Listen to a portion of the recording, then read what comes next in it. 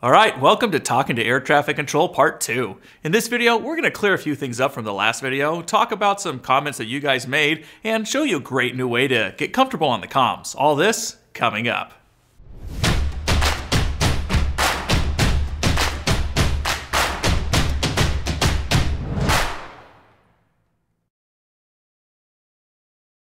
Alright, let's talk about the number one thing I got called out for in the last video, which was abbreviating your call sign. So my explanation before was correct, but I need a little bit more information to be more accurate.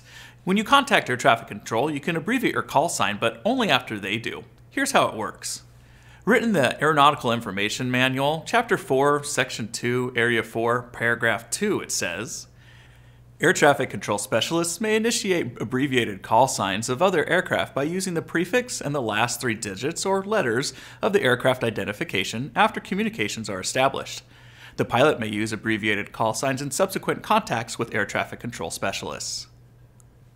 So don't abbreviate your call sign when you make contact with air traffic control until after they do. Now the correct way to abbreviate your call sign is to use your prefix followed by the last 3 of your tail number.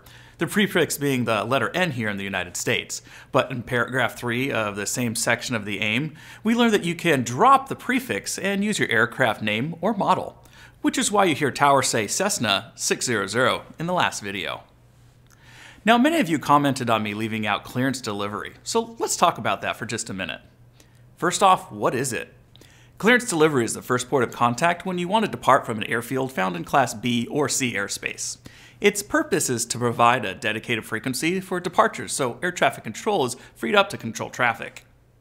For a VFR pilot, contacting them is just the same as contacting ground in our last video, except they'll give you a heading and altitude information for your departure. You have to confirm it to them, so it's a good idea to write it down.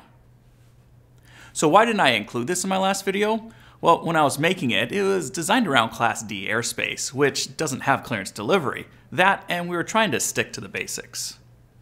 Another good comment from a viewer was to avoid using the words 4 and 2 in your transmissions, and they're right.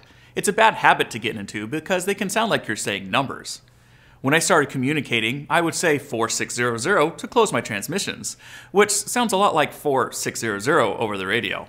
This is a terrible habit that I got into, and it took me a good portion of my training to get over it. But there are stages of communications where we still need to use these words, like when we say ready to taxi or ready for departure.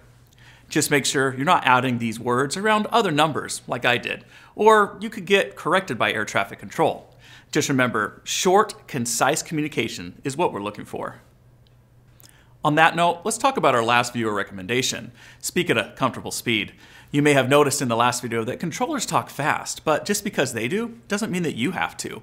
You see, the information you give them has to be heard, understood, and documented. You may think that by talking fast, you sound like you know what you're doing, but it can keep air traffic control from getting the information they need to do their job. If they don't catch all the details they need the first time, they'll ask you to repeat the call or verify what they missed. This leads you to occupying more time on the radio than you would have if you just slowed down in the first place. Now remember what I said in the last video about practicing? Well, we got a lot of great comments on it, especially when we recommended saying things out loud. This really does help you articulate what you're trying to say and gets things into muscle memory. It also keeps you from freezing on the radio or saying something silly. So I'll say it one more time. Practicing what you want to say out loud is invaluable. This leads into another comment from a viewer recommending that I make an app to teach people how to talk on the radio. Well, I'm just not that good at programming, but I found a company who is and has made an app called Plain English. First thing, they're not sponsoring this video. When I found out about the app from a friend, I contacted them to see if they would tell me more about it. They gave us a trial key to check it out, and I was immediately impressed. They've created a comprehensive app that really helps you know how to talk on the radio. When I mean comprehensive, I really mean it. It covers contacting ground, tower, and even centers for flight following. The dialogues are complete too, so you can practice all 3 parts of communication. It also listens to what you say and grades it to help you hone your communication skills. It's actually a really powerful tool that can help teach you the right way to talk on the radio. Now I wanted to show you how the app works, so I've enlisted Tiffany to give it a try. She's just in the beginning of her pilot training and is still a little nervous about talking on the radio, so she's the perfect candidate. Okay, you ready? Yeah. Okay. There you go. So it's plain English. Go ahead and open it up. Okay. All right. So it's breaking down into different sections here. Try taxi out. Okay. Lesson 1. Okay. All right, so just real brief so you know what's going on. Down here, you'll see that it's telling you where you are, what airport you're at. Okay. Call sign's up here. What ATC report is up here. So when you're ready, go ahead and hit that little microphone button, and then when you're done, hit it again, and it'll give you a grade. Okay.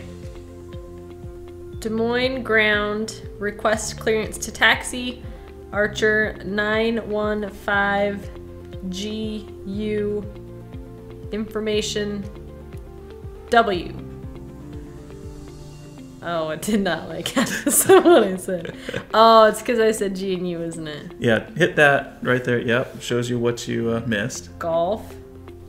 Hit OK here. Okay. And what you can do is click that RES button down there. Okay. So there you go. That's what you're supposed to say.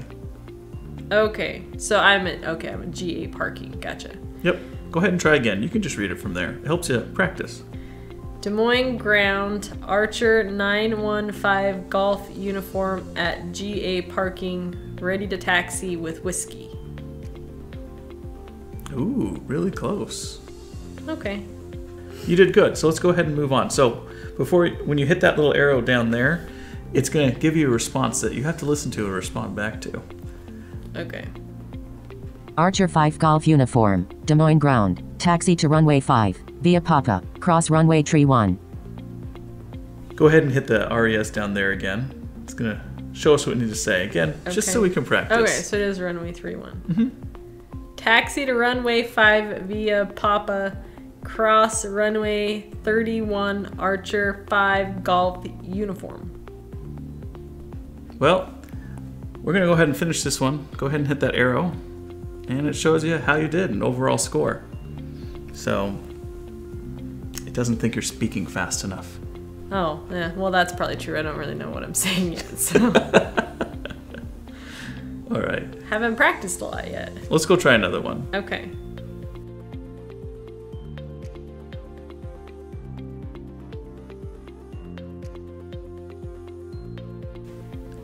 Okay, you got this. Go for it.